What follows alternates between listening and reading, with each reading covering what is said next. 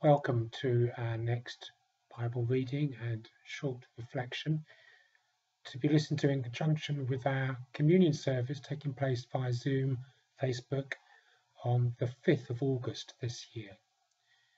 I hope this finds you well. And so the reading set for this morning, which is taken from the Gospel of Matthew, chapter 15, verses 21 to 28. Leaving that place, Jesus withdrew to the region of Tyre and Sidon. A Canaanite woman from that vicinity came to him, crying out, "Lord, Son of David, have mercy on me. My daughter is demon-possessed and suffering terribly." Jesus did not answer a word. So his disciples came to him and urged him, "Send her away, for she keeps crying out after us." He answered, "I was sent only to the lost sheep of Israel." The woman came and knelt before him. "Lord, help me," she said. He replied, "It is not right to take the children's bread and toss it to the dogs." "Yes, it is, Lord. Even the dogs eat the crumbs that fall from their master's table." Then Jesus said to her, "Woman, you have great faith. Your request is granted." And her daughter was healed at that moment. The episode of the Canaanite woman talking with Jesus is beautiful. What we lose in our culture is just how much the Jewish folk would not have communicated with this Canaanite person, especially as she was a woman. Our Sunday school understanding of Jesus is that he will simply help everyone just like that, but that isn't quite what you see here. Jesus is quite clear in his mission. I was only sent to the lost sheep of Israel. And his disciples are getting a bit annoyed at this woman. "Send her away. She keeps crying out after us." Then there's this lovely pithy conversation between the two about dogs and crumbs, and of course Jesus does bring healing and wholeness to the woman's child. What else can we glean from this passage?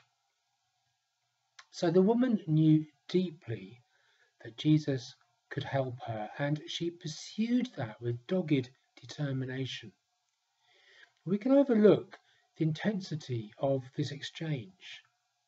Again, the disciples, "Send her away. She's following us. She's calling after us."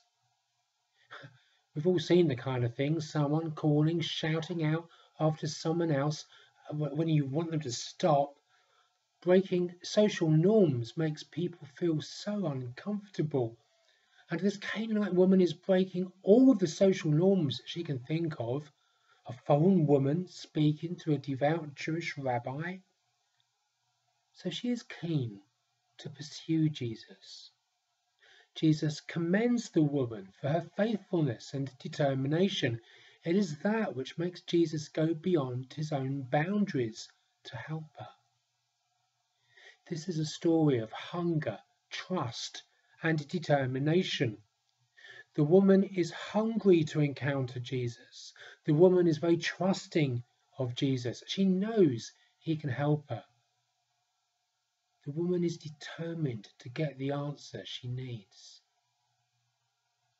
So what big challenges of life are you facing at the moment?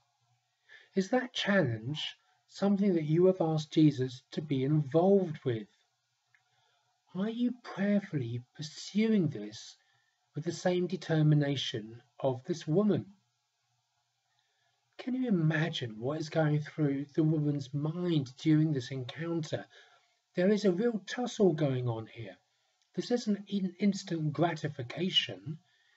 This woman has a real deep problem that is causing her and her daughter to suffer. And even during this encounter with Jesus, she has to pursue this. "I've not been sent for this," he says to her. The message of the story is, when it comes to challenging situations, how much do we pursue Jesus and then let Jesus in on the problem? How much do we pursue Jesus to help us? How much do we trust and deeply want Jesus to help us? We may say we do, but does our hunger really show that? Keep on going. Keep pursuing Jesus. There are often many reasons why something we've been praying after may not happen in the way that we think it should, but one thing is clear from this. Keep going. Keep being determined. Jesus will see you through.